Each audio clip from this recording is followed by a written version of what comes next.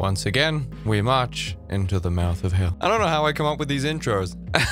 I really don't. I just sit down, I hit record on everything, and I'm just like, what should I say? How do I welcome over 60,000 people? I would honestly love to see a compilation. I can't believe no one's done it yet. I would honestly love to see a compilation of like every intro, every unique intro over the last year. If anyone has that kind of time, I would love to see that. Maybe even upload it to this channel. I think that could be quite interesting. So I've made a decision. That's right. I have made a decision while I was actually getting ready for recording these videos, because I'm kind of recording late today because I just felt tired all day, but I had a coffee about an hour ago and I'm feeling pretty peppy. And while I was setting everything up for this recording session right here, I was thinking, man, I would love to vlog. And I think that's exactly what I'm gonna do. Lockdown has been lifted. And I'm double vexed, and I'm allowed to see my friends again. I'm allowed to go out and go places and do things. And while we were in lockdown, I did buy a pretty decent vlogging setup, so I might do a vlog like the old days, because I'm pretty good at vlogging, so I might do a vlog. Show you guys the new house, the new motorcycle, the new studios, that kind of stuff. Also, don't forget Munro going on tour. Make sure you buy tickets. And I hate that I have to say this, but if you have no intention of going, please don't buy tickets just to show support. It's not how it works. People need to actually show up to these shows. Also, they're on their way to selling out pretty soon, and I would hate for someone to not be able to go because someone somewhere bought a ticket and it wasn't going to go because they can't go. But please buy tickets. Come to the tour, please. UK Tour 2021. This November. So yes, today we are going to react to some alt TikToks. As per usual, if I come across any vanity TikTok, I will be skipping it. I actually came... Alright, I'm not gonna say what it was or who it was, but I came across an alt TikTok that was so annoying. I've actually been replaying it in my head today while I've been painting in silence. And while I was painting, I was actually getting mad about how annoying this alt TikTok was, how completely void of any real substance it was, just how vapid it was. Of course, because I'm not disclosing what the content was or who the person was, no one's feelings can get hurt, which is great. Without further ado, let's delve in to the alternative TikToks, and I'm gonna shop around today. I'm gonna see what other things I can find, and maybe I won't be so nice, because I've noticed whenever my cynical side comes out, the videos get more views.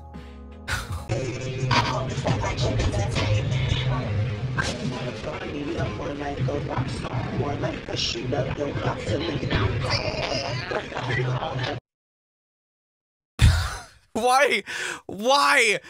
In a store? Why? Why is this so consistent? Do you know what? Someone actually told me. Someone told me what it was. Someone in the comments.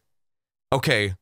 Now, people leaving comments to explain things, you can take this with a pinch of salt because you guys are often wrong. This one commenter, like, they said why this is, and it kind of made sense. Stores that are open 24 hours, around 1 to 2 a.m., the stores are usually completely empty. So it's usually a pretty good place to, like, do a TikTok in public. Makes sense, right? I think we've cracked the code.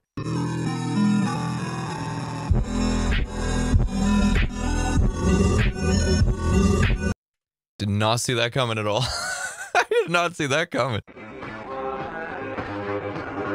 Me just minding my business.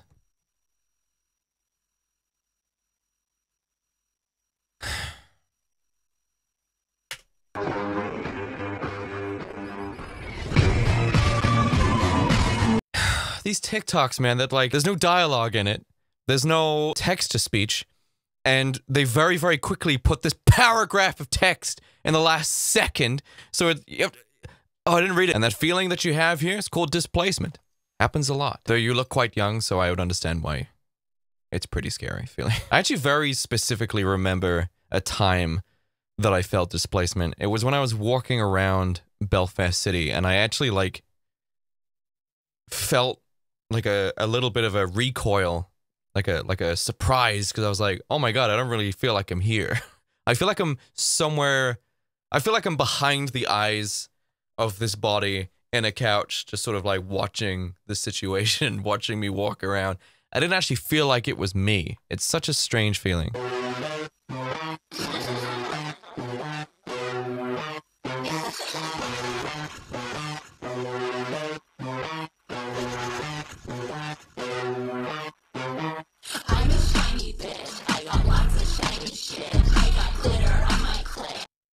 These songs that you're using.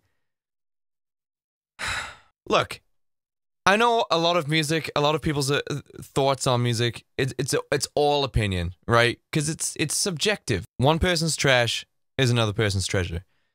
But whenever I say that the music that you kids are listening to is actual garbage, I mean that factually, scientifically supported garbage. Could you imagine? Could you imagine? People thought I was being serious, and they do.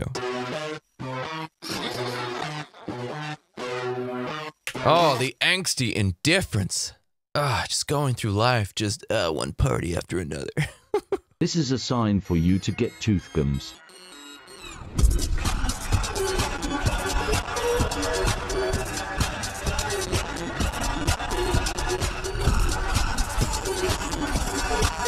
I want tooth gums.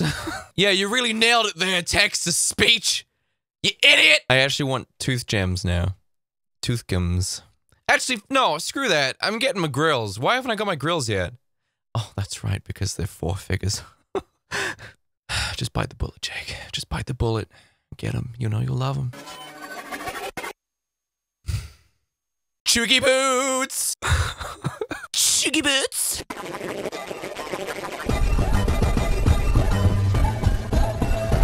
Aloha, chuggy boots da ne.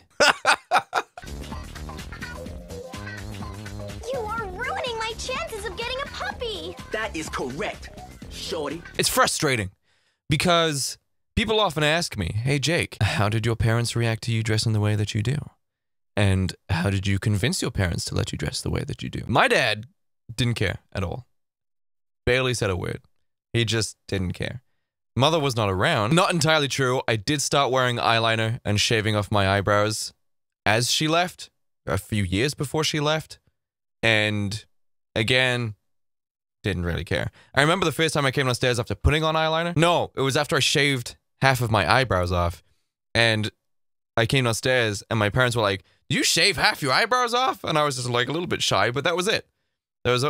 Honestly, I got off so lucky that my parents didn't really care. So I honestly, unfortunately, cannot give you any advice. But one piece of advice I can give you is that if you are actually worried about violence or being kicked out of your home and becoming homeless for dressing the way you want because your parents suck, unfortunately, I would recommend that you probably don't until you're able to support yourself independently outside of the home. I'd much rather you guys have a roof over your head than that happening to you.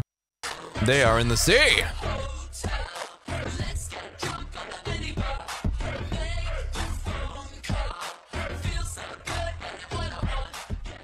Why were they in the sea? You alt kids choose the strangest places to make these TikToks.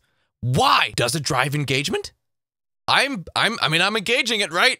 I'm perplexed. Why were you knee deep in the sea? Give me a slushie. We're gonna be on for you today? And can I also have a small blue raspberry slushie? Mommy milkers? Why have I seen this phrase? The zeitgeist of lexicon. Interesting how it changes, isn't it? English colloquialisms are an enigma.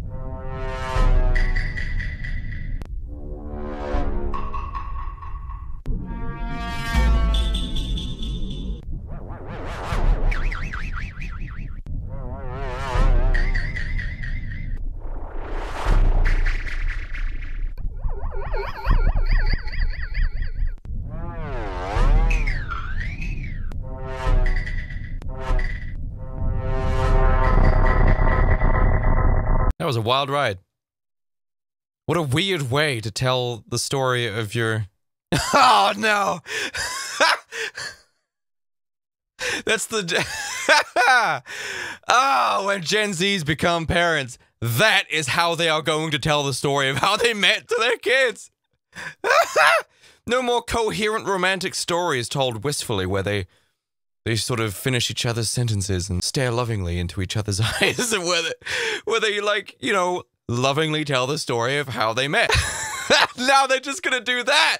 They're just gonna show their kid that, like, a video like that, just sound effects and awkward poses. Oh, Gen Zs are gonna be the worst parents. Oh, imagine the kids of Gen Z parents. Oh, we are not prepared. They are gonna rebel so hard.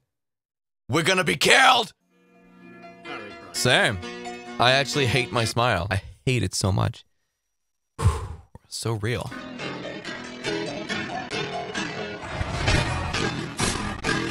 Okay, but the thing is that your smile is actually nice, and mine makes me look like a potato head. So, shut up. I'm kidding. Everyone's personal issues and suffering is valid, including mine.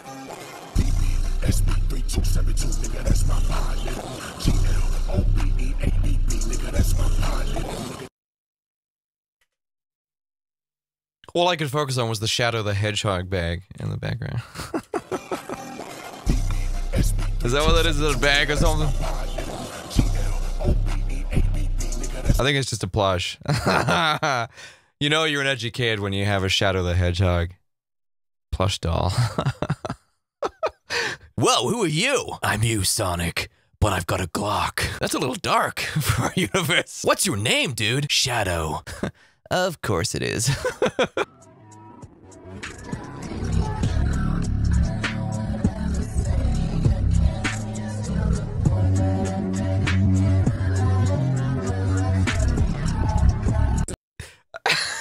Two things. What a weird way to lament that all of your chairs are gone.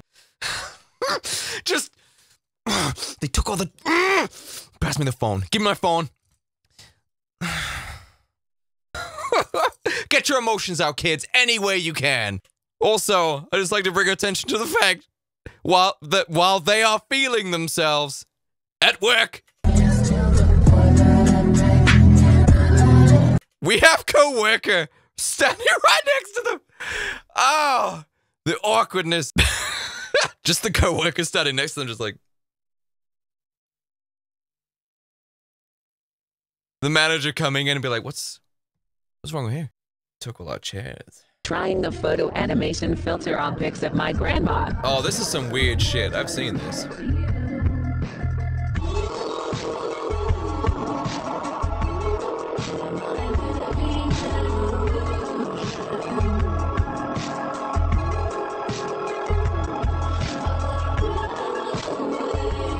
What is this magic? The last one broke me. Oh God, that's it. The Muggle world no longer exists. At some point, we merged into the wizarding world. This is some mad shit.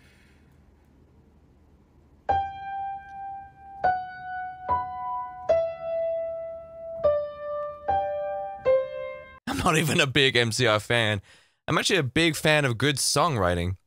And a lot of that album had good songwriting on it. See, that's the thing. Out of all the emo bands, the reason why MCR floated to the top was because they actually wrote decent songs. They were non-conformists in a sea of conforming non-conformity. All right, thanks everyone for tuning in and watching this existential nightmare of a video. Don't forget, Munro going on tour. Link down below. Get your tickets. I had a great day today because I made it a great day, and I'll see all of you in the next video. All right, goodbye, everyone.